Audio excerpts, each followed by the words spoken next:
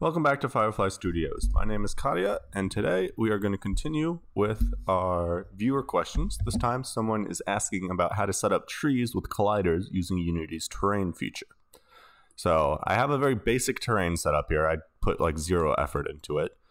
Frankly, I haven't done much with terrain in the past, as most of my games have been 2D or using 3D models to create my levels in 3D. But I did a little bit of research, and terrain's pretty easy to set up. So all you do to set one up is you right click, you go to 3D object, you go down to terrain, then you add your terrain. That's this right here. Then over here you have your settings for painting, or if you want to do a bunch of other stuff with it. In this case, we're talking about trees. So after I created my terrain, I need to create my first tree, which is basically used as like a stamp by the paintbrush to paint all these other trees here. So I just right click, go to 3D object and go down to tree, and that added this optimized tree asset. There's a bunch of settings on it. I didn't go into that much because I don't really care if they look good or not. My objective is just to make it so that the collider works with them correctly. But there's a ton of settings here.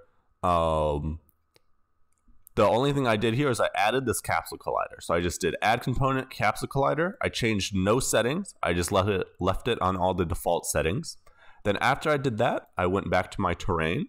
Then you go over to your tree section and you hit edit trees, add tree. And then I went ahead and added my tree asset that was created for me. So I just searched tree and selected that one. And then I hit add. It says it's already been added. So that's why it won't let me add it again. And then the last part that you need to make sure to do is on the terrain collider component of your terrain, make sure this enable tree collider checkbox is checked. Then, in order to paint your trees, you just go over to your paint trees. Then you're given this paintbrush. And then you can just select your tree and paint. And then look, a whole bunch of trees. This effect that you're seeing here is an optimization thing that Unity is doing. So it is billboarding, or if you see all these leaves on these trees, they're all turned to face the camera. All the trees that are not within that circle have not had their billboarding calculation done yet. So that's why you see kind of a change here. It's as it updates. And it's just, you just need it in the kind of general area you're looking at, which is why it's optimized. So it's only a little bit of the terrain at a time, so it doesn't have to do it for all the trees everywhere. But I'm gonna hit play and you'll see that I can move around, and I will in fact not be able to move through these trees at all.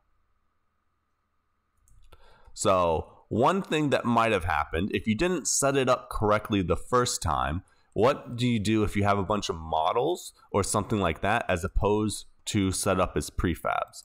So if I have a whole bunch of 3D objects, I'm going to just duplicate this cube a lot. I'm going to duplicate it like that, duplicate it again. This should illustrate the point. So let's say I have a whole bunch of cubes, and I want to make it, now they're all stacked on top of each other, but whatever. I want to make it so that I can update the collider on all these at once. Well, if you select the top one, hold down shift and select the bottom one, you can just add your collider that way. Additionally, what you can do is come up here to the hierarchy where there's a search bar and just type in cube, and that's going to show me all my cubes. So for your case, you can just type in tree, then select all your trees, and then do it that way. However, if you did use the terrain painting option to do trees, which I highly recommend, it forces you to use a prefab. So this optimized tree that was created is automatically a prefab. My tree prefab right here. So it's very easy to just open up my prefab, add the collider, then it automatically does it for every other tree in your game. I hope you found this interesting. Please ask in the comments if you have any questions. Hit the like and subscribe buttons, and I'll see you in the next one.